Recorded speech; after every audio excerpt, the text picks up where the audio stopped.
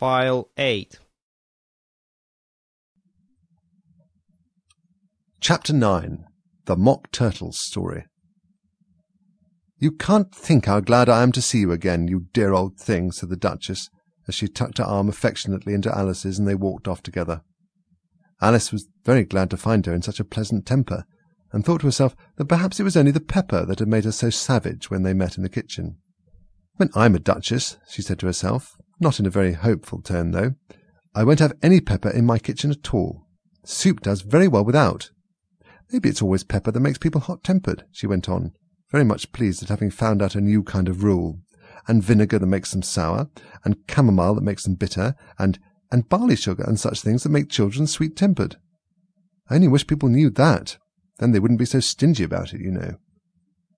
She had quite forgotten the Duchess by this time, and was a little startled when she heard her voice close to her ear. "You're thinking about something, my dear, and that makes you forget to talk. I can't tell you just now what the moral of that is, but I shall remember it in a bit."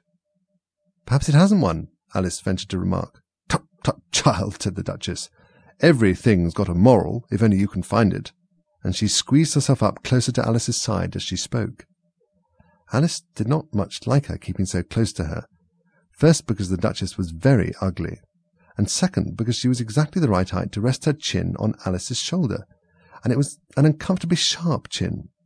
However, she did not like to be rude, so she bore it as well as she could. "The game's going on rather better now," she said, by way of keeping up the conversation a little. "'Tis so," said the Duchess, "and the moral of that is, 'Oh, 'tis love, that makes the world go round.'"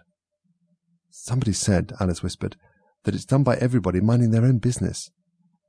"Ah, well, it means much the same thing," said the Duchess, digging her sharp little chin into Alice's shoulder as she added, "and the moral of that is, take care of the sense, and the sounds will take care of themselves."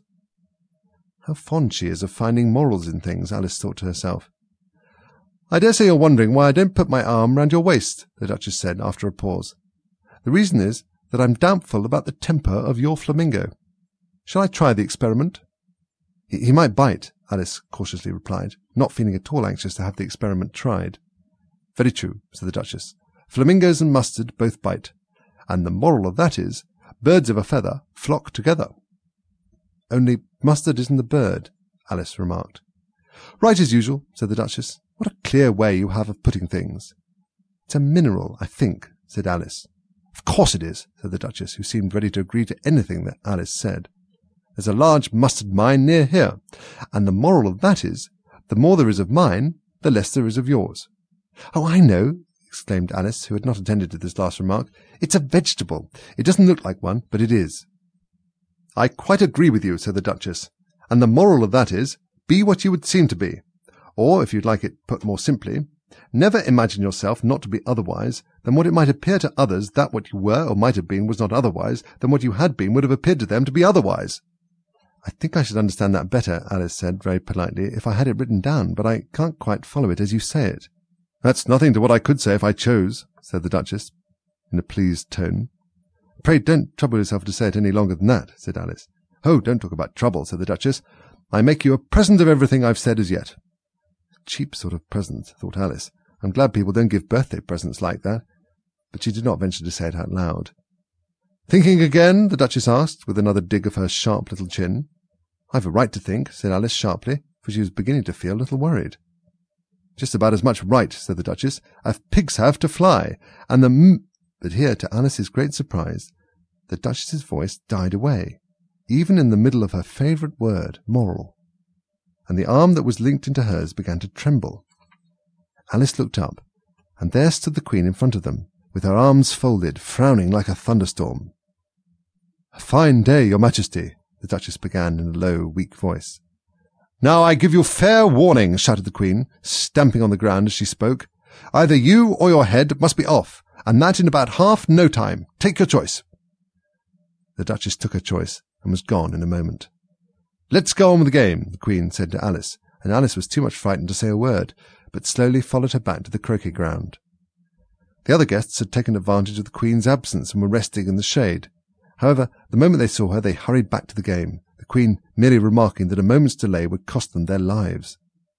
All the time they were playing, the Queen never left off quarrelling with the other players and shouting, "Off with his head," or "Off with her head." Those whom she sentenced were taken into custody by the soldiers, who of course had to leave off being archers to do this, so that by the end of half an hour or so there were no archers left, and all the players except the King, the Queen, and Alice were in custody and under sentence of execution. Then the Queen left off, quite out of breath, and said to Alice, "Have you seen the mock turtle yet?" "No," said Alice. "I don't even know what a mock turtle is."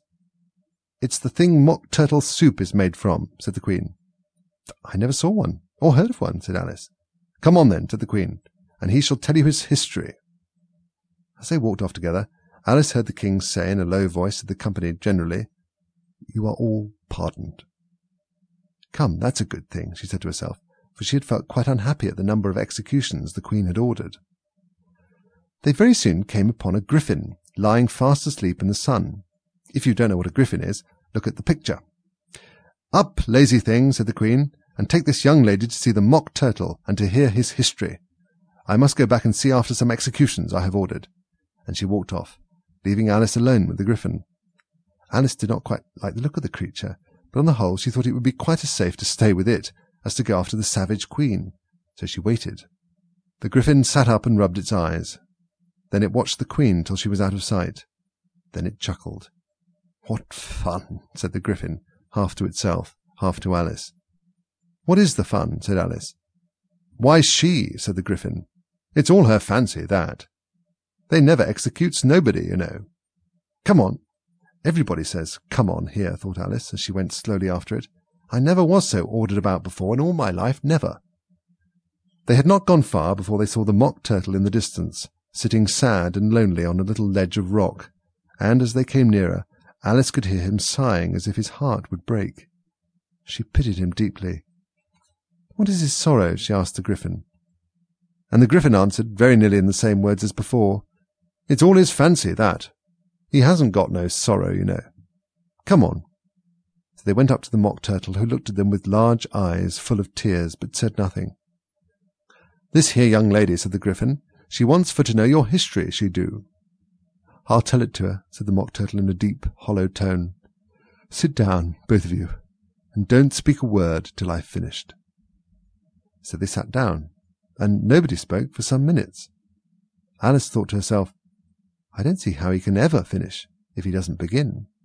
But she waited patiently.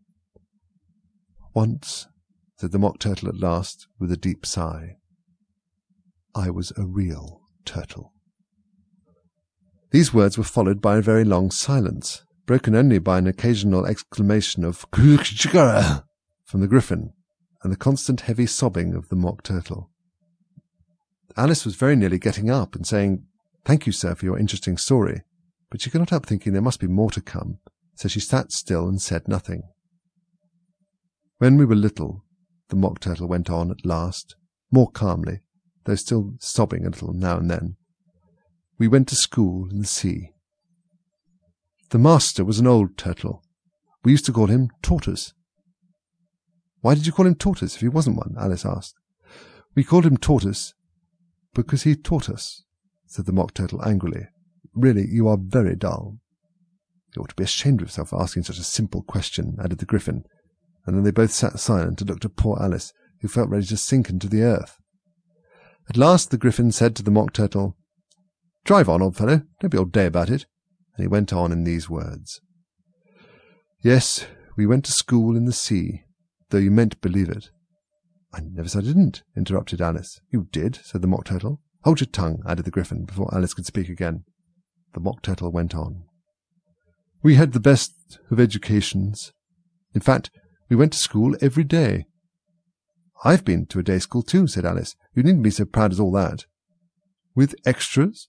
asked the mock turtle, a little anxiously. "Yes," said Alice. "We learned French and music."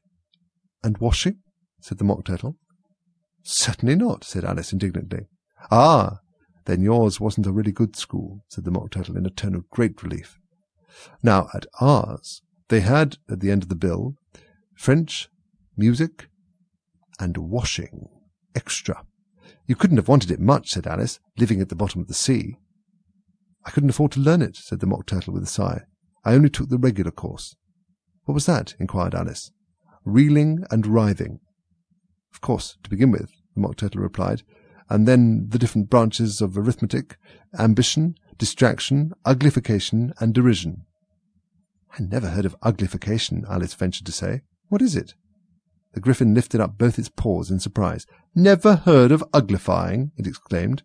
You know what to beautify is, I suppose? Yes, said Alice doubtfully. It means to make anything prettier. Well then, the Gryphon went on, if you don't know what to uglify is, you are a simpleton. Alice did not feel encouraged to ask any more questions about it, so she turned to the Mock Turtle and said, What else had you to learn? Well, there was mystery, the Mock Turtle replied, counting off the subjects on his flappers. Mystery, ancient and modern, with seography, then drawling. The drawling master was an old conger eel that used to come once a week. He taught us drawling, stretching, and fainting in coils. What was that like? Said Alice. Well, I can't show it to you myself, the Mock Turtle said. I'm too stiff, and the Gryphon never learnt it. Hadn't time, said the Gryphon. I went to the classical master, though. He was an old crab, he was. I never went to him, the Mock Turtle said with a sigh. He taught laughing and grief, they used to say. So we did, said the Gryphon, sighing in his turn, and both creatures hid their faces in their paws. And how many hours a day did you do lessons? Said Alice, in a hurry to change the subject. 10 hours the first day, said the Mock Turtle. 9 the next, and so on. What a curious plan, exclaimed Alice. That's the reason they're called lessons, the Gryphon remarked, because they lesson from day to day. This was quite a new idea to Alice, and she thought it over a little before she made her next remark. Then the 11th day must have been a holiday. Of course it was, said the Mock Turtle. And how did you manage on the 12th? Alice went on eagerly. That's enough about lessons, the Gryphon interrupted in a very decided tone. Tell her something about the games now.